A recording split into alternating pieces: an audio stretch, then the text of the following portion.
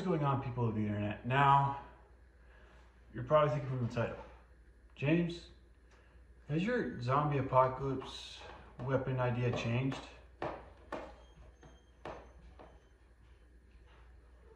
Obviously, we've been over this. Link in the description to know what I'm talking about. My favorite sword, probably one of my favorite weapons, is the katana. But it's not something I endorse for.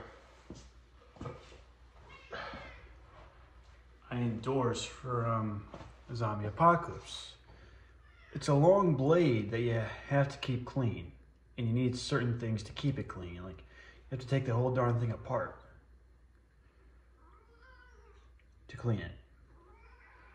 This, it's beautifully clay tempered, very well forged. The Ito, it's great. Like, you know, the Ito is tight on it.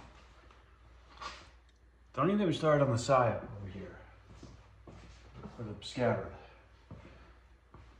But yeah, you can honestly carry it on your belt or on your back or something. But the maintenance it requires, the length of the blade it requires, and the fact that finding a good one is almost as hard as finding a Stradivarius. Unless you're very wealthy and you collect very rare swords. The price for a good katana, it's up there. Like a good authentic Japanese katana, it's up there. I mean, we have the Chinese T10, 1095 stuff. But yeah. So, as much as I love this weapon, and it is what you see me out there training with most, mainly I use my Tachi now. But I love this weapon, but it is not my choice for the zombie apocalypse. Had you asked me years ago, it would have been, but no. I have a review for these two. You can find that somewhere on my page. But yeah, I got the leather vest on. Like, you know, Daryl's my guy. Like, you know, crossbow, even though that's a terrible weapon for the zombie apocalypse. When these came out in 2018, these knives, I was so hard set on finding them. Like, man, I wanted nothing more than these knives in my collection. I wanted to hike with them. I wanted to train with them. I wanted to, you know, learn how to use them. And then when I officially started learning knives at my dojo, even more. But knives are short, typically. Like a knife, for me, typically is something with a 7-inch blade. That's a knife for me. That's not a knife, that's a knife. Yeah, the Crocodile Dundee knife is a mini sword. Sorry, guys. So, these are knives. And they're great, like, but in reverse grip, with the ring finger and the ring, you know, not everyone knows how to train that way. Hell, I'm not even sure I do. And you could hold them this way and, you know, do the slashing and the chopping, but the ring kind of gets in the way. And my finger almost goes to the whole thing. And also, you could just cut your freaking fingers off just by letting go of it. But, you know, they're fun to flip around and play with and stuff. But yeah, I think knives are good for zombie apocalypse. You know, they're standard, and you can just find more. Knives are everywhere. Kitchen knives I don't recommend for zombies. But you can find a knife anywhere and use it.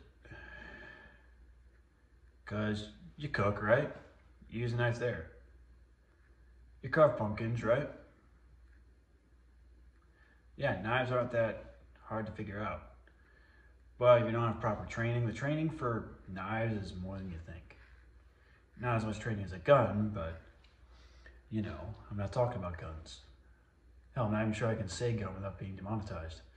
But, yeah, I love these things.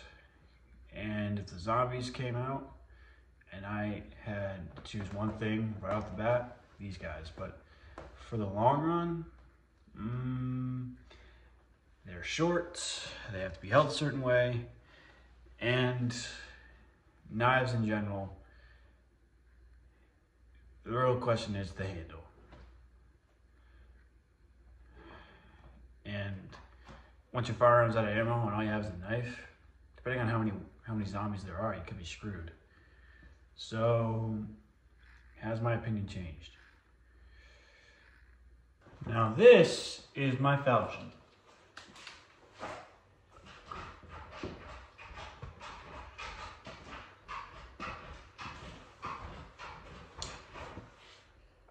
I have been having a lot of playtime with this fella.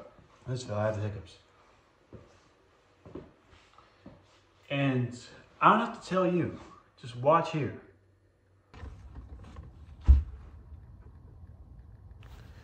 So here I am, just about to, yep, see that? Just chopping right through that box. Chopped all the way to the bottom.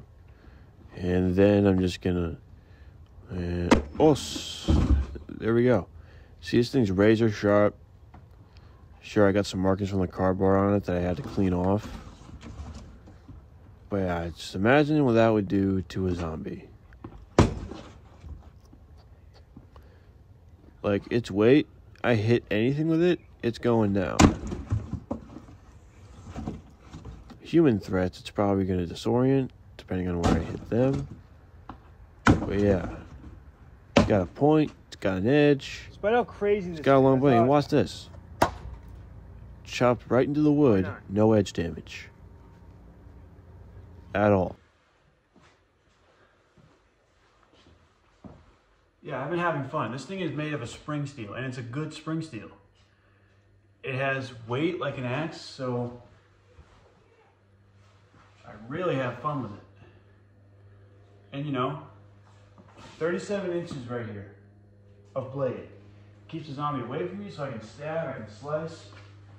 As opposed to just having two 7-inch blades where a zombie can easily penetrate my defenses and just bite me or rip something off me.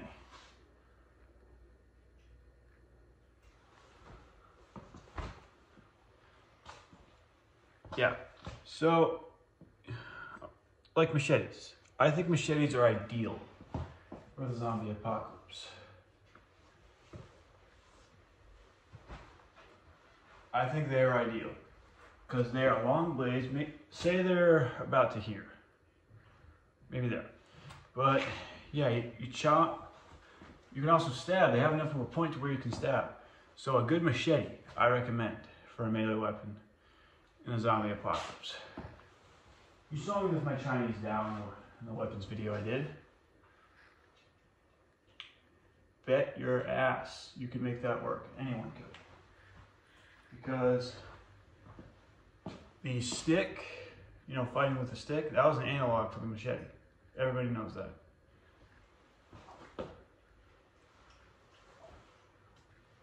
But yeah, you put this in front of someone, nothing's stopping its sharp blade from just traveling through it. And I don't have to talk about the scabbard. Oh, even looking cool and having my favorite color on it. This thing will fit nicely in my belt, or I can just attach some string to it and it'll fit fine if I have to, amputate someone's arm and use my belt as a tourniquet. So there you have it. Has my zombie apocalypse weapon choice changed? You bet your bridges it's changed.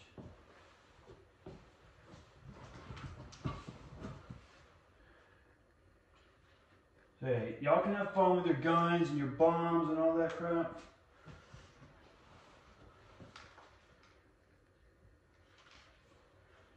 I'm going with my falchion sword. Maybe a good K-bar or something to,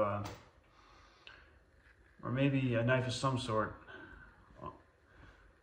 on my belt for a sidearm. So yes.